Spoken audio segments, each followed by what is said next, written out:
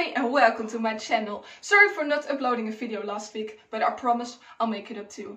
Namely, this week I've got a really special video for you guys. But before moving on, please don't forget to give this video a big thumbs up and subscribe.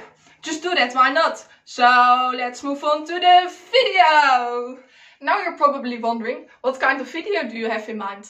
I'm gonna tell you. Namely, I don't just have an idea for a whole new video, I have an idea for a whole new series. And it's called Deer. Wait, you mean a reindeer?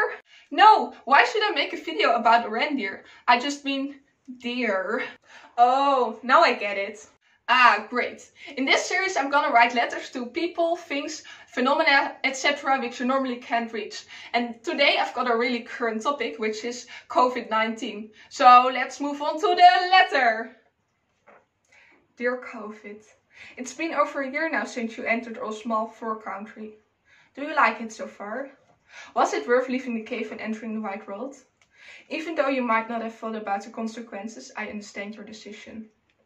Who wouldn't want to be as free as you are? Only this time the price one pays is quite high. We have to adjust our lives, stay at home a lot, and give up the things we love, just to protect ourselves for you. But wouldn't we have taken these things for granted without you? For example, we say we miss going out, but could we have enjoyed it as much as we now imagine it? I don't think so. You just educate us, you teach us what to miss, what's important in life, and you also teach us to unite. Never has an entire society had such a great enemy, but that's where people go wrong. Maybe I can't even imagine to be someone just as hated as you are. Someone who had and has so many influence on a society. But at the same time, I know we are just as bad as you. Sometimes one seems to forget that we are not alone on Earth. Every day so many animals die because of our action that I don't even dare to make an estimate. And it's not just the animals we eat. Think about environmental pollution, habitat destruction and mistreatment. Maybe it was meant to be. For once we are not a superior species. For once we don't have absolute power. And for once we learn a lesson from the outside. At the same time, we're all wondering when this period will be over. When can we have fun again? When can we love again? And when can we live again? Is there anyone who knows?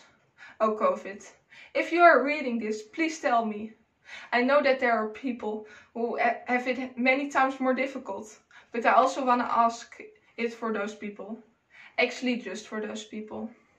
I haven't lost anyone to you. I haven't lost my life works. And I haven't lost my life. And I may feel guilty about complaining about stuff like not going to dance class anymore or missing my friend and my school. Yet I also realized that without you I could never really have missed these things.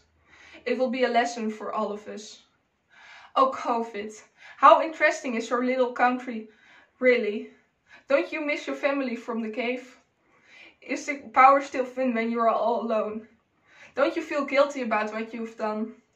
Unfortunately, there are so many questions that we can't get answers to right now. What do you think about the truth? In the meantime, shall we at least make the best of it? Greetings from Arrie's world. I hope you appreciate this letter. Please comment down below what your thoughts are. And if you liked it, please give this video a big thumbs up. And subscribe to see more of this series. See you next time. Bye!